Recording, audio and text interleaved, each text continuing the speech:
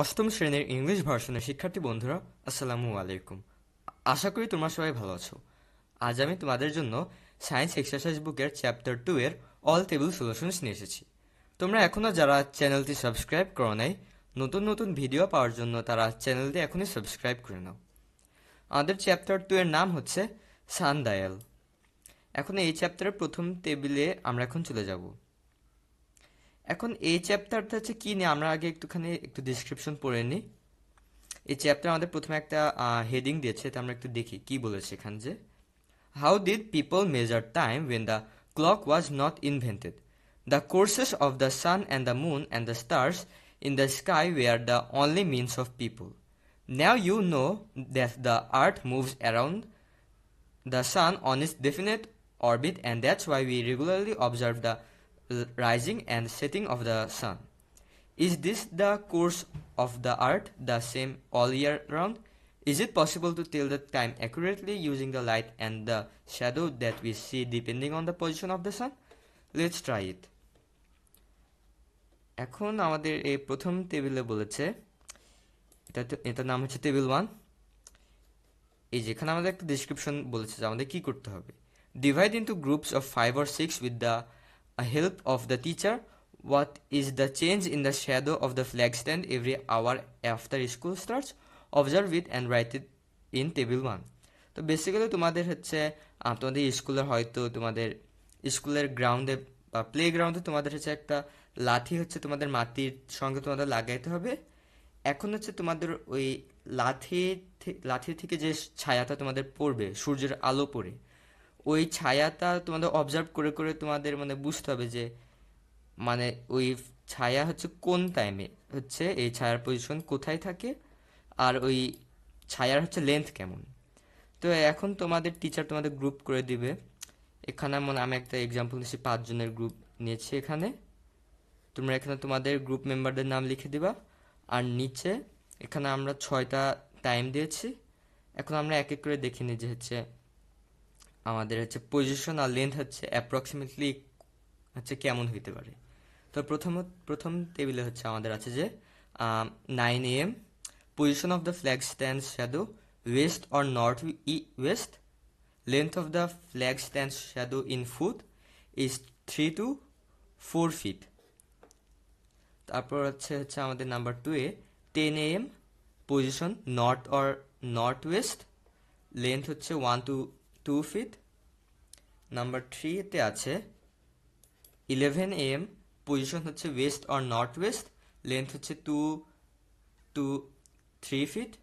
Number 4-এ হচ্ছে 12 PM, position হচ্ছে West, length হচ্ছে 2 to 3 feet। তারপর নাম্বার 5-এ আছে 1 PM, পজিশন হচ্ছে ওয়েস্ট অর সাউথ ওয়েস্ট, এটাও হচ্ছে অ্যান্সার হচ্ছে 1 to 2 feet। আর নাম্বার 6-এ হচ্ছে 2 PM, এটার পজিশন হচ্ছে সাউথ ওয়েস্ট আর লেন্থ হচ্ছে 2 to 3 feet। এই টেবিলটা আমাদের হয়ে গেল। এর পরের টেবিলে আমরা চলে যাই। এখান থেকে আমাদের সেশন 2 শুরু হবে। এখন আমাদের কি বলেছে এখানে আমরা বলি, discuss the observation data from the previous session. How does the shadow of the flag stand or pole fall throughout the day? Did the shadow stay in the same place or did it move over time? Have you noticed any changes in the length of the shadow? Why is this happening?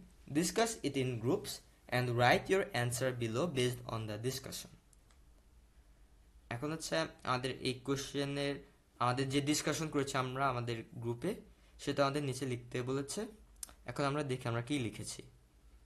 Throughout the day, the shadow of a flagpole shifts in direction and length due to the movement of the sun.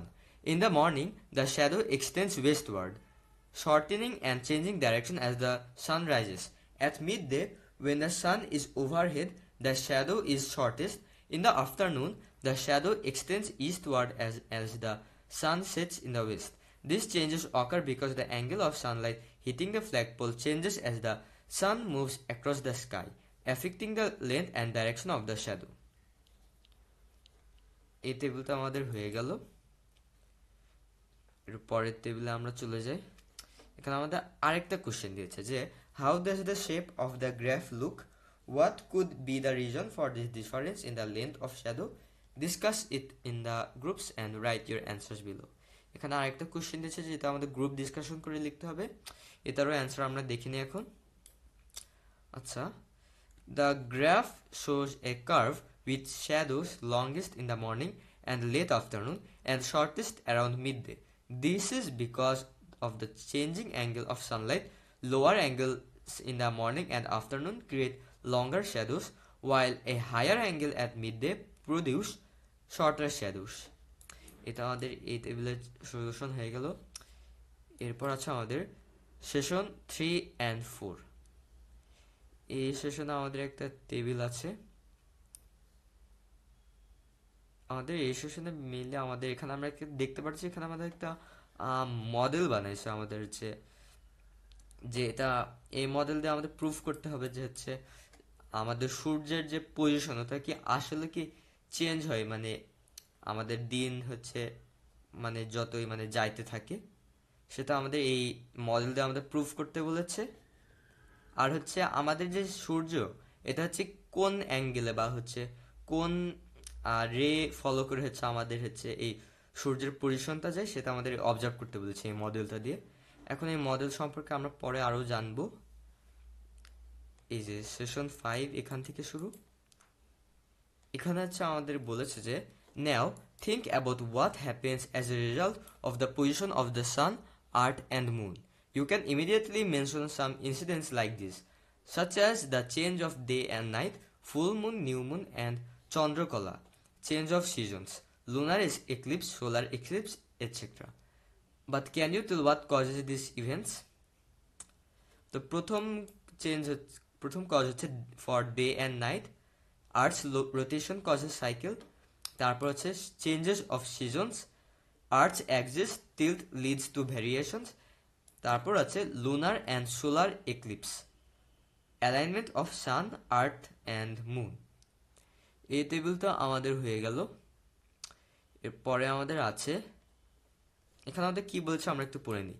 Discuss with the rest of your group what materials can be used to make the model, write the name of the materials below. তো এখানে তোমাদের group wise তোমাদের একটা model বানানো লাগবে। এখন এই মডেলের জন্য কি কি লাগবে এটা আমরা একটা নমুনা নিচে দেখে নেব। তো প্রথমত আমাদের লাগতে পারে একটা স্টাডি বেস। স্টাডি বেস বলতে গেলে এখানে বেসিক্যালি আমরা কার্ডবোর্ড বুঝিয়েছি, কার্ডবোর্ড বা কার্ডবোর্ড বক্স। তারপর আমাদের ভার্টিক্যাল পোল অর স্টিক, যেটা দিয়ে আমরা মেজার করব যে আমাদের সূর্যের ছায়াটা কিভাবে পড়তেছে গ্রাউন্ডে। তারপর আমাদের কম্পাস আর প্রোটেক্টর। এই দুইটা দিয়ে আমরা বেসিক্যালি আমাদের যে আমাদের সূর্যের যে আমাদের রশ্মিটা পড়তেছে আমাদের ওই মডেলে, ওইটা আমরা কোন অ্যাঙ্গেলে পড়তেছে সেটা আমাদের মেজার করার জন্য এই দুইটা জিনিস লাগবে। তারপর লাইট সোর্স। লাইট সোর্স এটা আসলে সূর্যই আসে আমাদের এখানে, সান। বা তোমাদের হয়তো যদি সূর্য না থাকতে পারে তোমাদের হয়তো কোনো ফ্ল্যাশ লাইট নেই, তোমাদের নিজেদেরই মডেলের উপর মানে সূর্যের মতো করে ওই ফ্ল্যাশ লাইটটা ছড়ানো লাগবে যদি সেদিন কোনো রেইনি থাকে বা মেঘ, যদি সূর্য যদি না দেখা যায় আর কি। তারপর মার্কার্স অর লেবেলস, তারপর method for tracking time, R lastly যেটা লাগবে সেটা ক্লিয়ার এরিয়া অর স্পেস। তো এটা আমাদের লিস্ট যেগুলো মডেল বানানোর জন্য লাগতে পারে। তো বন্ধুরা আজকের ভিডিওতে এই পর্যন্তই। এর পরের ভিডিওতে আমরা বাকি টেবিলের সলিউশনগুলো দেখে নেব, যেগুলো সেশন 7, 8 আর 9 থেকে শুরু হবে। তো যারা চ্যানেলটা এখনো সাবস্ক্রাইব করো নাই তারা প্লিজ চ্যানেলটি সাবস্ক্রাইব করে আমার সাথেই থাকো। Thank you.